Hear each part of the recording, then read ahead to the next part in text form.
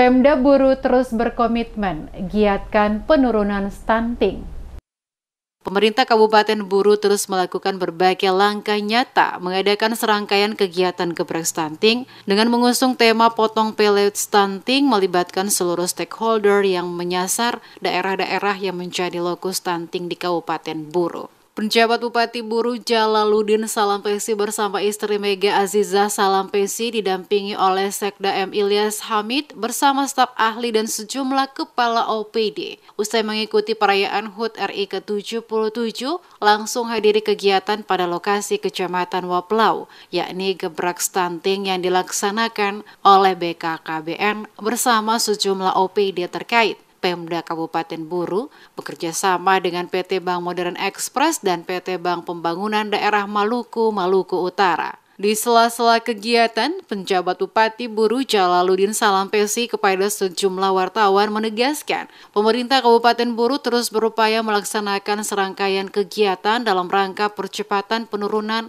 angka stunting pada daerah-daerah yang hingga saat ini masih menjadi lokus stunting di Kabupaten Buru. Salah satu daerah yang menjadi pusat kegiatan Gebrak Stunting adalah di Kecamatan Waplau yang memiliki jumlah desa dan dusun di mana pada lokasi tersebut diadakan kegiatan pemberian makanan tambahan bagi bayi, balita dan ibu hamil dan pendirian posyandu guna memberikan pelayanan kesehatan dasar bagi masyarakat sekitar dan kegiatan KB. Selain itu juga pada kesempatan yang sama, kegiatan dilanjutkan dengan pemberian penghargaan kepada para bidan dan guru yang telah mengabdi kurang lebih 30 tahun, termasuk pemberian bantuan dari PT Bank Pembangunan Daerah Maluku dan PT Bank Modern Express sebagai bagian dari dukungan dalam percepatan penurunan stunting di Kabupaten Buru.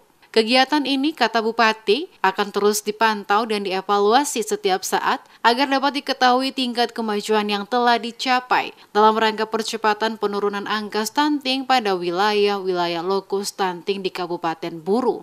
Bupati optimis di momentum HUT RI ke-77 dengan slogan pulih lebih cepat, tumbuh lebih kuat. Maka gerakan Potong Pele Stunting di Kabupaten Buru akan memberikan hasil maksimal, yakni tidak ada lagi daerah-daerah di Kabupaten Buru yang menjadi lokus stunting. Merdeka dari stunting sebagaimana instruksi yang disampaikan oleh Ibu Duta Stunting, Ibu Widya Murad Ismail, lakukanlah percepatan penurunan stunting sampai ke titik terendah, yakni ke desa. Dan hari ini kami manfaatkan kesempatan hari ulang tahun RI yang ke-77 setelah melaksanakan upacara di halaman kantor Bupati Buru, kami langsung melaksanakan tindakan ke Kecamatan Waplau, Kabupaten Buru. Di sini telah terkumpul beberapa aktivitas, diantaranya adalah posyandu, kemudian pemberian makanan tambahan, lalu ibu-ibu pemberian makanan tambahan ya untuk bayi, balita, kemudian ibu hamil, kemudian ada aktivitas KB, keluarga berencana, pemberian penghargaan kepada para bidan terbaik, ya, para guru terbaik. Sementara itu, Kepala BKKBN Kabupaten Buru Ibrahim Sanduan mengatakan, kegiatan yang dilaksanakan ini adalah kegiatan inovasi dan kegiatan ini akan terus berlanjut guna memastikan adanya penurunan angka stunting di Kabupaten Buru secara menyeluruh di semua wilayah.